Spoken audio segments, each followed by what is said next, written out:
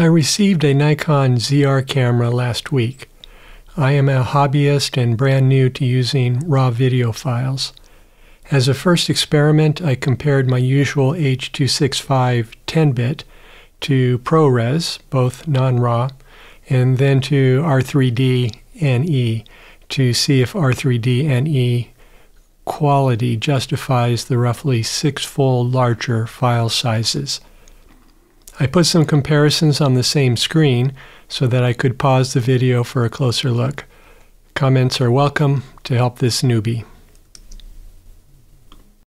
I used two internal zoom lenses that I thought might be useful for run-and-gun video that should work well on a gimbal, especially the 28 to 135 millimeter f4 power zoom lens with the tripod foot on the lens.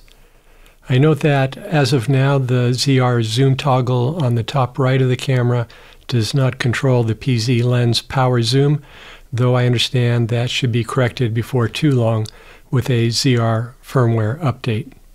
Same for the ML L7 remote that will release the ZR shutter and start recording, but does not yet operate the power zoom lens. I am new to and did not focus on color grading, which is a bit messed up for the baked-in codices with the wrong white balance. For the R3D, I changed the color temperature to 5600 in post. I was mostly interested in sharpness. Bottom line up front is that all of the clips look good in terms of sharpness. 1,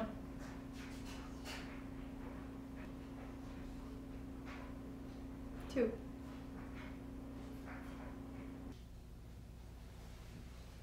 3,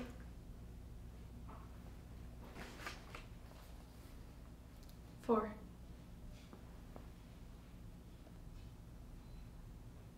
5,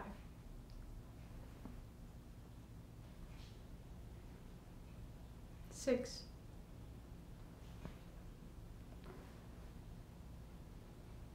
7,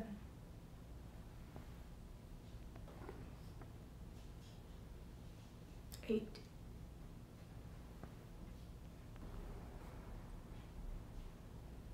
9. For the 24 to 70 millimeter f4 clips, I added Final Cut Pro AI enhanced color and light correction. And then finally, I added a Rec 709 LUT to the R3D clip. 6.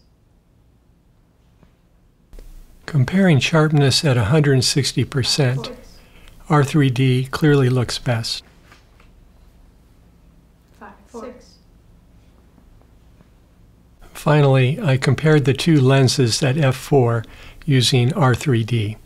I am less zoomed in with the 24 to 70 millimeter lens, and thus zooming in to 160% for the PZ lens and to 180% for the S Mark II zoom lens to make the images of similar size.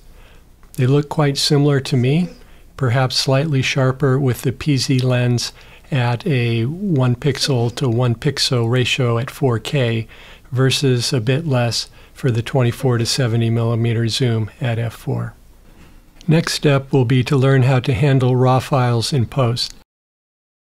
I will be traveling soon with the ZR, the PZ lens, and a variable neutral density filter to get more experience. Thanks for watching.